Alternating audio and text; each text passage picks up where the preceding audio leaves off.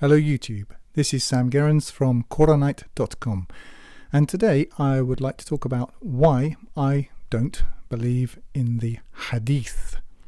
The Hadith, or Ahadith to give it its plural, is a large body of hearsay written down between 100 and 200 years after the time of the revelation of the Qur'an, which, according to Sunni Islam at least, is part of the faith. Now, there's a huge contradiction here. On the one hand, the Qur'an is supposed to be complete and perfect, and yet we are told by Sunni Islam that there is something else that you need to believe instead, or as well. Well, actually instead, because when it comes right down to it, the religion that we all know and love as Islam is based entirely upon Hadith, and I can demonstrate that. The entire corpus of the premise of the religion of Islam as intoned by the main Sunni schools rests upon 5 so-called pillars. Nowhere in the Quran, nowhere, is there mention of pillars of any kind as relates to a religion, and certainly not 5. So there's no mention of this in the Quran. It comes from a Hadith. The initiating declaration, known as the shahada, is nowhere found in the Quran. The shahada in Arabic is ashhadu an la ilaha illallah wa ashhadu anna Muhammadan Rasulullah, which translates as I bear witness that there is no God but God, and I bear witness that Muhammad is the messenger of God. Nowhere is this statement found in the Quran. Nowhere. It doesn't exist. So the basis for this religion called Islam is the Hadith literature, and Hadith literature is what you need to believe to be a Muslim in the traditional or popular sense of the word. It's nothing to do with really believing in the Quran. The Quran is an add-on. They make a big deal about the Quran. They talk about the Quran and they endlessly pore over it and read it, and sort of read it out loud using what is called tajweed, which is a form of singing. But they don't actually read it to understand it. They believe that it can only be understood with reference to this huge, voluminous library of later hearsay. Now, I'm going to just summarize why I don't believe in this second library of stuff. The first is that the Quran itself claims to be from God, and it claims to be complete.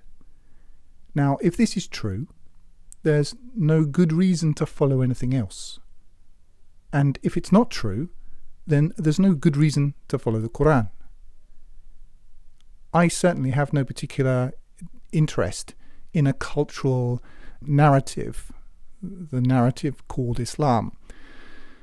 I didn't wake up one day and think, oh yes, I must, grow a long beard and start shouting Allahu Akbar at people and getting all hot and huffy if somebody hasn't got, the right sort of clothes on walking down the street.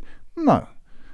What I'm interested in is the truth, and I'm interested in what happens to me in this life and in the life to come. And it was through my investigations that I came to read the Quran and to realize that the Quran is from God. It is perfect. It is correct. It was only latterly that I really encountered the religion called Islam, and I didn't begin by rejecting it. I listened to what it had to say, I studied it, and then I rejected it because, well, from my point of view, it's nonsense. It's no more nonsense than the nonsense that I was brought up with. It's no more nonsense than lemming, liberal, ludicrous rubbish that we were taught as children or continue to be taught through the media. But it is nonsense, and the critics of Islam are quite correct in much of what they say. I'm not discussing that or defending it. I'm not even particularly interested in it. I'm interested in the book that these people have, the book that they frankly disregard. And whilst they would have you accept that in order to engage with this book, that you have to accept this completely different body of literature created, in my opinion, by the Brzezinskis and Kissingers of the day, frankly by Persians. And it's true that the compilers of the so-called Sahih compilations of hadith were all Persian. This is a nation that was ancient even in the 7th and 8th century. The Persians were already ancient. You don't get to be an ancient culture if you're not pretty good at realpolitik. Now, the Persians had been defeated by the Arabs, and quite clearly the Persian elite sat down and thought, what went wrong, guys? And their analysis was correct. We've been invaded by these people that, and you must understand that the Persians regarded the Arabs as inherently inferior. The Arabs prior to the Qur'an had nothing, not very much anyway. A bunch of disorganized tribes running around Arabia stabbing each other in the back, which frankly is what they've turned back into. The Persians, on the other hand, were highly sophisticated, extremely intelligent, and had mastered the art of realpolitik. And clearly what they did was they sat down and thought, how do we destroy this? Well, the question they clearly came to was, what's changed? And what had changed was this disorganized rabble of infighting, tribalized, minor warlords had been given a revelation from God, which had concentrated the mind, disciplined the passions, and brought them into alignment with God's will for them. So how do you attack that? And how you attack it is quite clear. You corrupt the text if you can. That wasn't possible. The Muslims, the Arab Muslims, despite their many failings, and my goodness, they failed, they did manage to preserve the text. They managed that much. And the Persians weren't able to attack it on that front.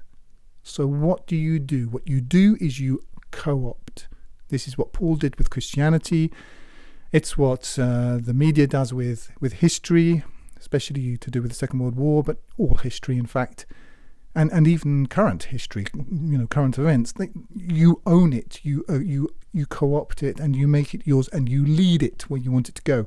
This is standard operating procedure. There's nothing unusual in this. This is what the hadith did. Now, the way you do that is you leverage the average Muslim's respect for the messenger. And this is how it's done. So when you say you don't accept the hadith, a Muslim doesn't hear those words. He hears, this man disregards the Prophet Muhammad ﷺ, and then he feels quite right and justified in attacking you. But he hasn't done his homework. And whilst that is something I've become used to, both in my own culture and in my dealings with Islamic culture, I have done my homework. And my homework shows me that the hadith literature, which contains some good, some bad, and indifferent, that shouldn't surprise us, is all hearsay. By definition, it's hearsay. Muslims won't disagree with you. They know that it's hearsay. But to them, hearsay is acceptable. So-and-so told so-and-so told so-and-so told so-and-so told so-and-so that the Prophet Muhammad ﷺ said such and such. Maybe. Maybe he did, maybe he didn't. Who knows? Maybe it's a complete load of rubbish.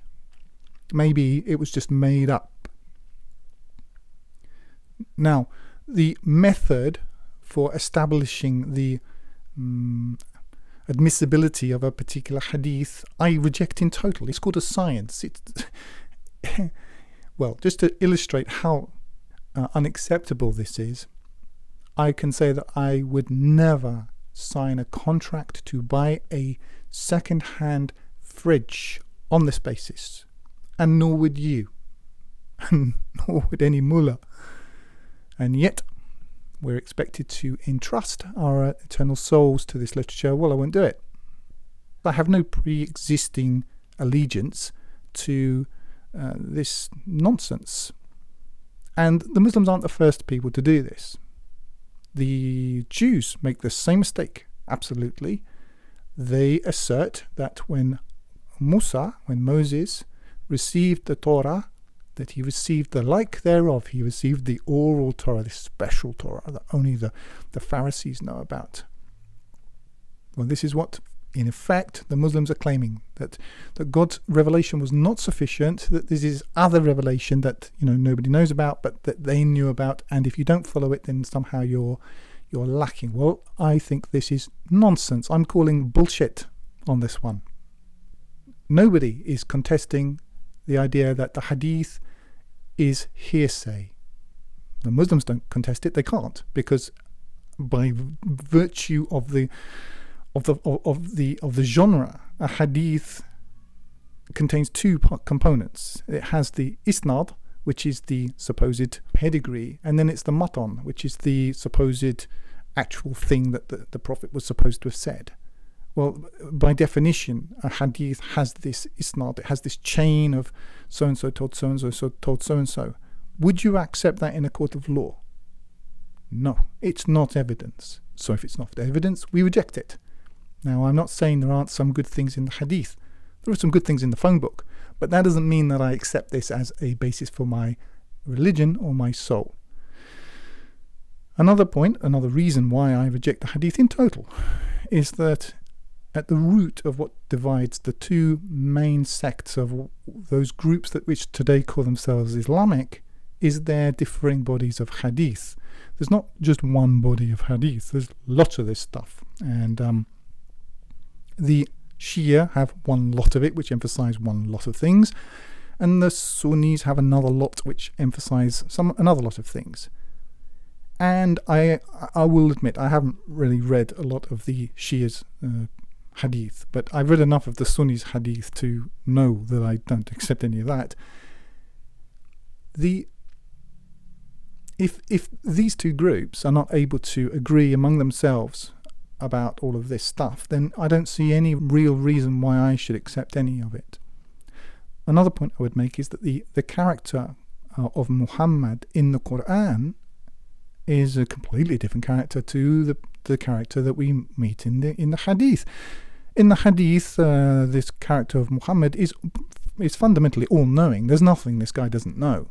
I mean, you can ask him anything. The day of judgment, this, he knows it all. He's right there with the answers. He knows the Mahdi, and Mahdi, the so-called Mahdi, the so-called guided one. None of this is in the Qur'an. It's a completely different narrative. Now, if you want to know how to neutralize a people and make them indolent and to look for answers outside themselves and to become passive, you want a savior. And this is standard operating procedure. You want a savior coming in from the outside. Nowhere in the Qur'an is there any mention of a Mahdi. None. The character of Muhammad in the Qur'an knows nothing about the Day of Judgment, and he's told to say, I know nothing about this. He has no knowledge of it. Yet in the Hadith, completely different character. In the Qur'an, there's a very limited number of laws, of parameters, of principles, fundamentally. And we're told that it is a wrong thing to make haram what God has not made haram, i.e. to make illegal that which God has not made illegal. Yet Muhammad, this character in the hadith, it's all haram. This is haram, that's haram, dogs are haram, music's haram, you name it. If you can name it, you can be pretty sure some or all of it's haram. It's perhaps on differing days, but there's a whole load of stuff here for any sort of competent priesthood to get their fingers into and start making a living off. And they have. So I don't accept it. I don't find it in the Qur'an. I think it's rubbish. The system by which the particular chain of narrators is supposed to be established and assessed in the Qur'an, well, it's complicated enough to keep you busy, but is there any truth to it? I severely doubt it.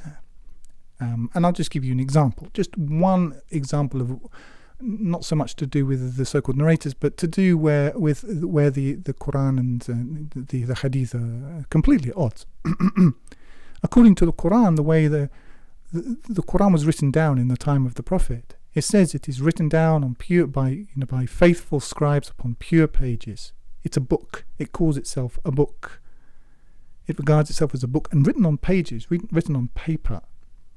Now the hadith has a completely different narrative as to how this thing was collated, one which allows doubt, one which says that Uthman did this and then he burnt that and then he didn't like this verse and then there were some lost verses. No, the Quran completely rejects this.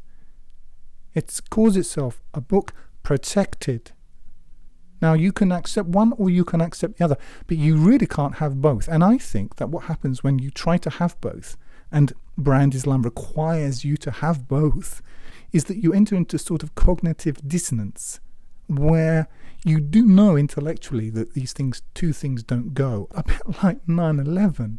You know that it couldn't possibly have been, 19 Arabs on a plane, and yet you've got the government telling you this thing. So what happens is it actually sends a wedge through your mental processes where you know that these two things are not reconcilable, and yet you're being forced to reconcile the unreconcilable. And this is where you enter into the realms of what Orwell calls doublethink. This is what Islam, if with hadith, requires of you. You can't embrace it if you're not capable of doublethink. And this is why I think that Islam is so actually has so much in common with Western so-called democracy at this time, because you need to be able to practice doublethink to be able to believe either system.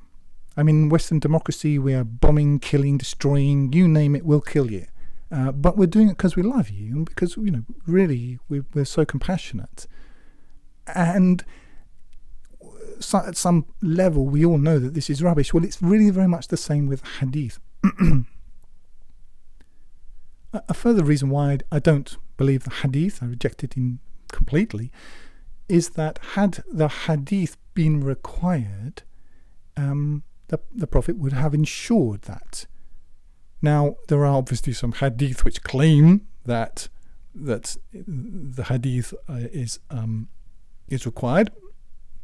That shouldn't surprise us, but nothing in the Qur'an. What the Muslims do is they cite small parts of the Qur'an completely out of context. What the messenger gives you, take. What he forbids you, leave. They'll claim, see now that's telling you that you've got to follow that. You've got to follow this other stuff. Well, that verse is completely out of context. It's like attacking the Bible by saying the Bible says that there is no God. Well, the Bible does say that there is no God.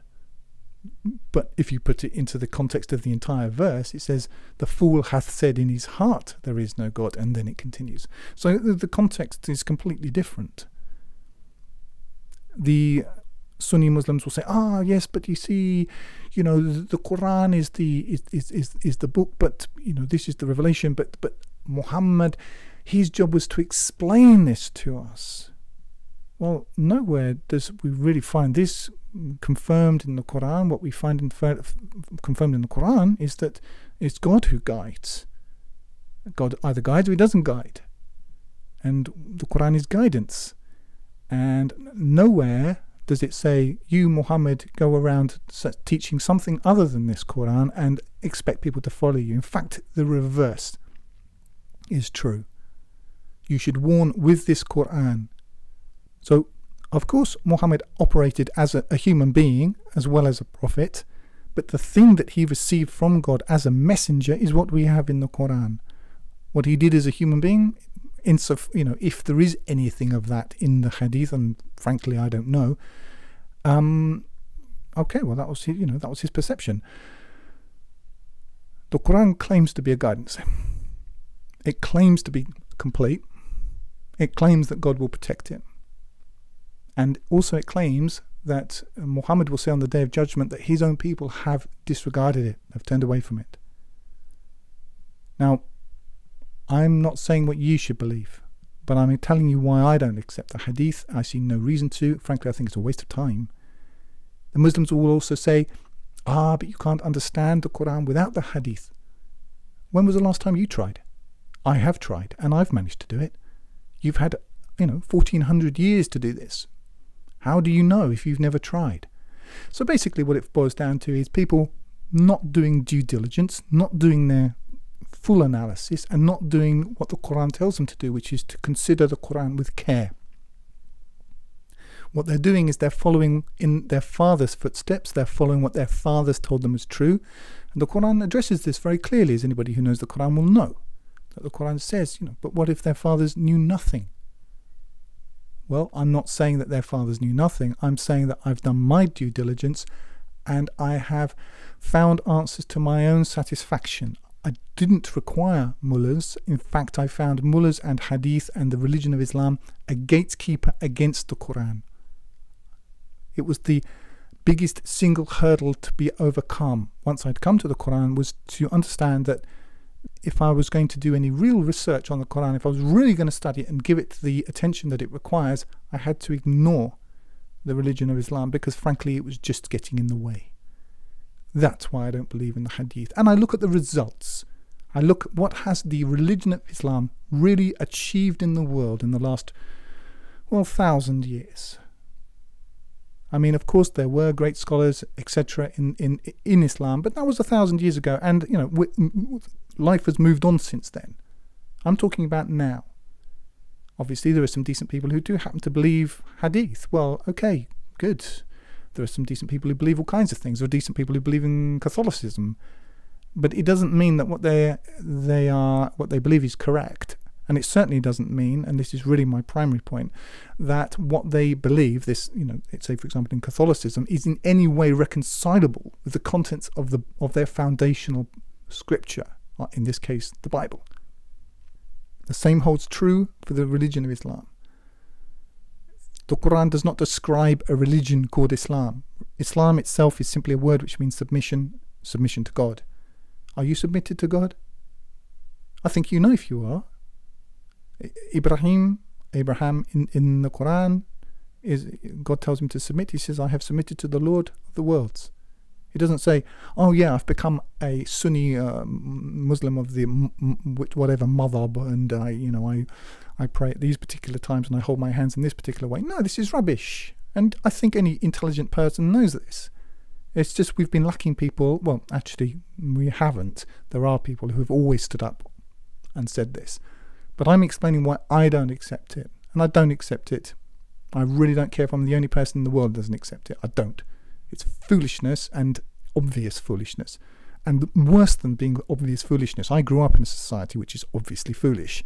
So, Islam has no monopoly on stupidity, believe me. But it's particularly pernicious, obvious foolishness, because it detracts from the Book of God. And it means that people judge the Book of God incorrectly and upon wrong evidence. It's a tragedy that God gave us this revelation and we have been denied access to it by people who frankly don't follow it but claim monopoly rights over it. And that's another reason why I don't accept the hadith. So I think I've covered all of that. As you can probably hear, it's quite a subject about which I feel quite strongly. I'm not going to on this channel endlessly go over the question of hadith.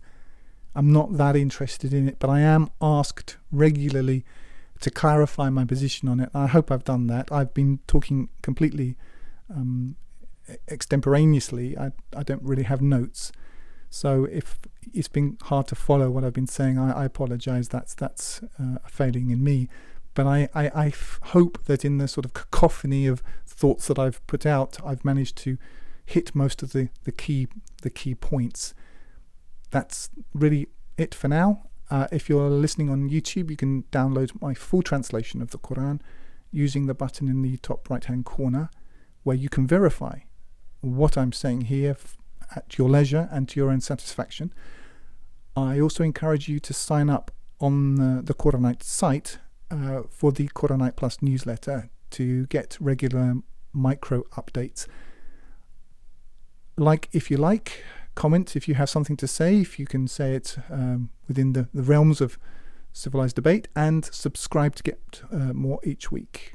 And remember, this life is short, eternity is long. If you want good trees, plant good seeds.